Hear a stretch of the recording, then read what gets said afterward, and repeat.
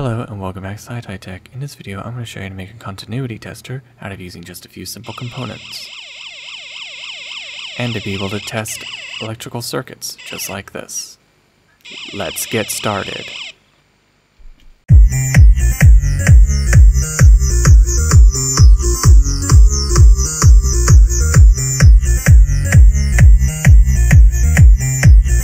And these are the items that you're going to need to make for this device. The items you're going to need are these modified jumper cables, a 3-volt button cell battery holder, a 3-volt button cell battery, 2 LEDs of the color of your choice, and of course an active buzzer. Now let's go ahead and assemble this device and let's get started. First I want to start with the LEDs and the buzzer. What I'm going to do is take these LEDs and drop it through the screw hole, just like this. Put them both in just like that. Glue them into place.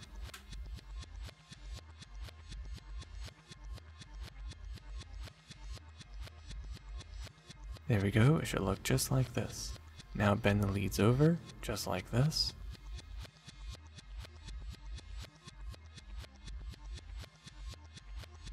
Next, you're going to take a positive wire and solder it to the positive pin of your button cell battery holder. Solder the probe to your negative pin of your button cell battery holder. And there you have it, positive wire and the probe connected to the button cell battery holder.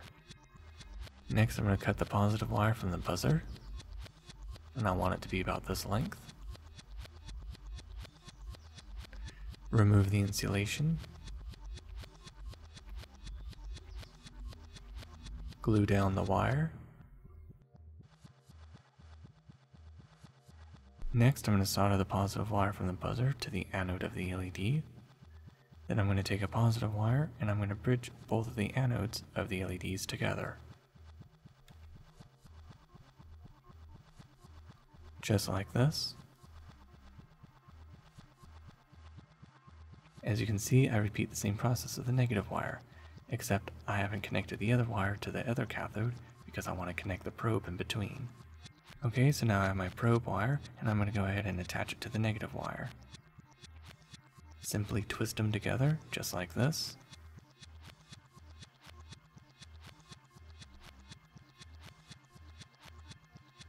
And then glue them down into place. And now I'm going to go ahead and solder those two wires to the cathode of the LED, just like this. There we go, one probe is now connected. Okay, so now I have my button cell battery holder, and I'm going to go ahead and solder the positive wire to the anode of the LED. And it will also connect to the rest of the positive of the circuit. Put the button cell battery holder into place, and test it out. And there, it works. Now I'm going to go ahead and glue everything into place. And there you have it, it should look just like this.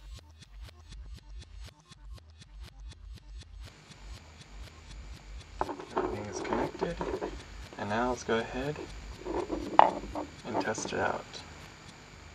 Let's see, hold it here like that. There we go, test it out just like this, connect the two leads, and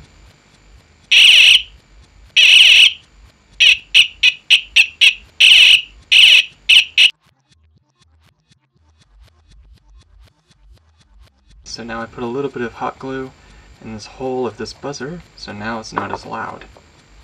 But those of you, if you don't want to, by all means go ahead and leave it open if you want it loud. But now this should sound better. Okay, so now here's some random circuit that I found.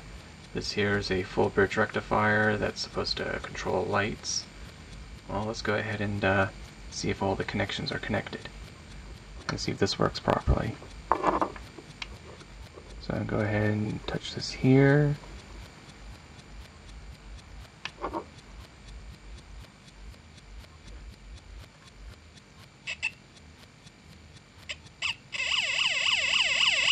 Now something else you can test. I have right here this mercury tilt switch.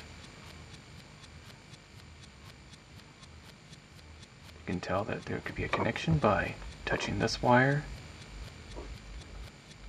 and then touching this wire.